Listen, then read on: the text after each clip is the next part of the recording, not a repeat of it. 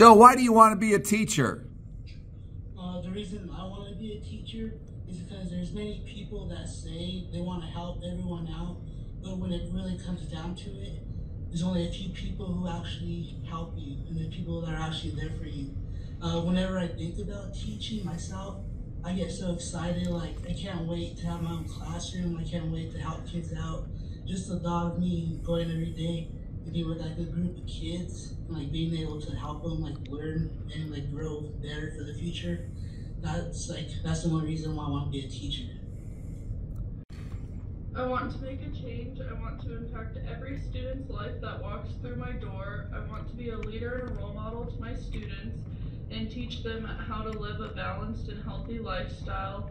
I want all of my students to feel loved and important. I want them to understand that bad days do come, but better days are always around the corner. I want all my students to have fun and be excited to come to class each day, but most of all, I want all of my students to know that no matter what, they are heard, seen, and most importantly, they matter. I want to be a teacher because I want to be able to help kids who are struggling. I want to be someone who can guide them to make the best decisions in their life and to better their lives. I want to be someone that encourages kids to learn, and because sometimes learning or school in general can be seen as not fun or even a hassle, and I want to help those kids who struggle with that, and I want to help them find joy in learning, because I think that there is a lot of joy in learning, and I just want to be someone who makes learning fun and can just help kids make good decisions in their life.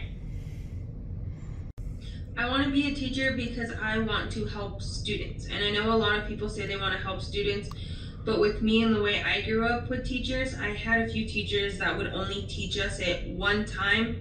And if we didn't get it that first time, it was on our own or we had to ask our peers. I don't want students to feel like they have to be discouraged to ask for help. I am there to be their teacher and help them understand. Students learn in so many different ways. Some people are hands-on. Some people, you just tell them once and they click. Other people, you have to sit down with them and show them a few different ways, a few different problems, and sometimes they pick it up easier. I want to be a teacher that helps the kids understand and also have fun with it. I want them to feel like it's not a chore and more of, I'm actually learning and I understand this and I'm happy because I get what they're trying to teach me.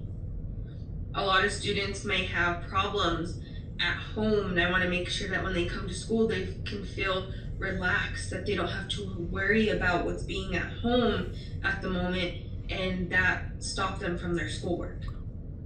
I want to be a teacher that actually helps and engages in students instead of just sitting there writing letters and scores on paper.